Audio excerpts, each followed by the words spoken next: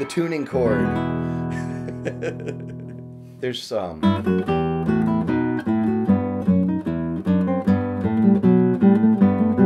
My name's Karl Wohlwend. I am a classical guitarist. I play modern guitar and 19th century guitar and 17th century guitar music. I've been playing since I was a child, over 30 years now.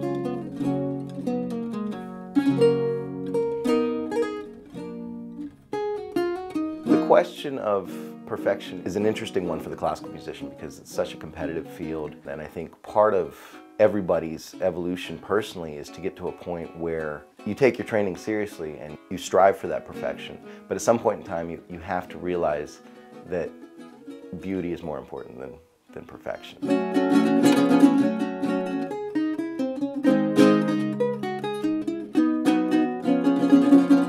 Rather than recreating something I've practiced 1,000 times and playing it exactly the same way every time, I try to strive for a way of playing where I'm exploring what this piece of music and what the instrument is doing at that moment.